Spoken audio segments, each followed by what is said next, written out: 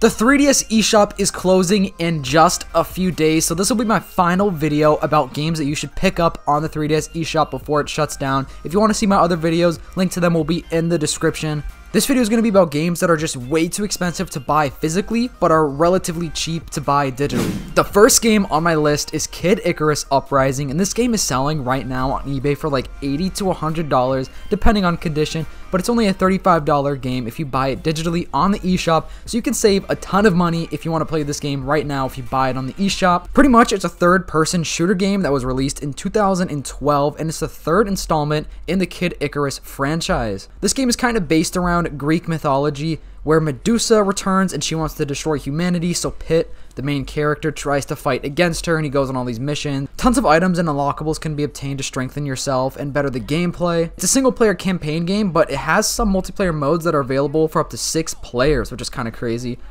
This game offers a variety of different missions, like there's some linear missions, there's some open world, free roaming missions. This game has a lot of amazing reviews. It has an 8.5 out of 10 from IGN.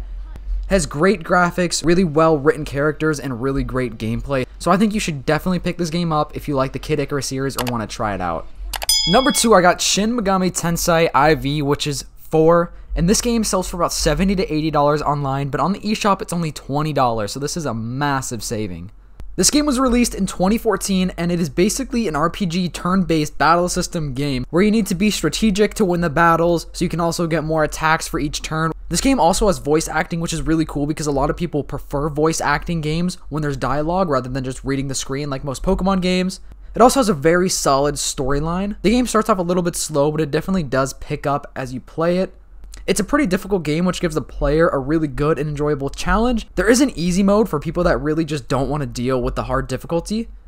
You can collect monsters and fuse them together, which is always a fun task, and a lot of people actually say that this is one of, if not the best RPG on the 3DS.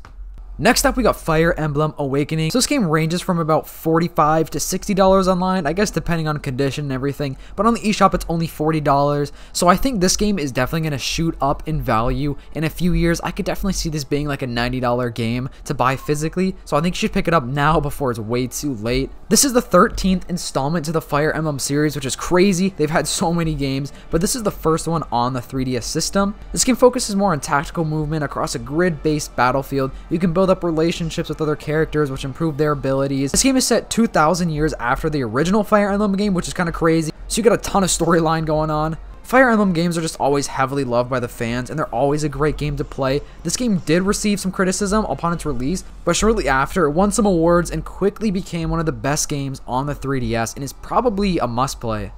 Next up, I got Zelda A Link Between Worlds. So this one sells for about $30-ish online and sells for $20 on the eShop. This game probably will go up in value. I know it's kind of relatively close to the resale value, but I still think you could definitely save some money by picking this up on the eShop. So this story is set years after A Link to the Past, and Link has the ability to merge into walls as a 2D painting to reach new areas and travel between Hyrule and Lorule. So it's pretty much just like a typical Zelda game. There's nothing too much different about like the overall storyline, but the gameplay and graphics are unique and they're different. If you've never played this game, I think you should definitely try it. I think all Zelda games just have something special about them and they're all unique in their own ways, so definitely pick up this Zelda game.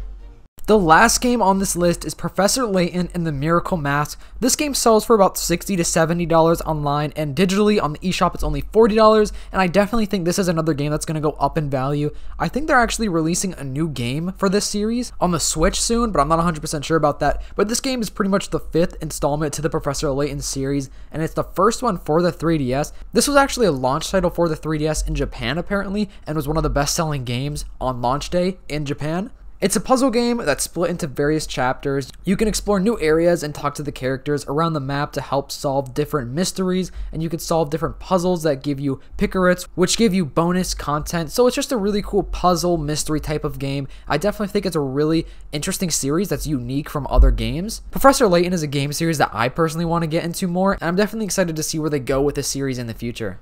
Thanks for watching, guys. Make sure to subscribe for more Nintendo and gaming related content. This is most likely the last video I will make about the 3DS eShop as of right now before it closes down. It closes down on March 27th, so at the time that I'm releasing this video, it closes in like 5 days. It's kind of sad that the 3DS eShop is closing, but everything must come to an end. Hope you guys enjoyed this video. Make sure to leave a like, subscribe, and I'll see you guys in the next one.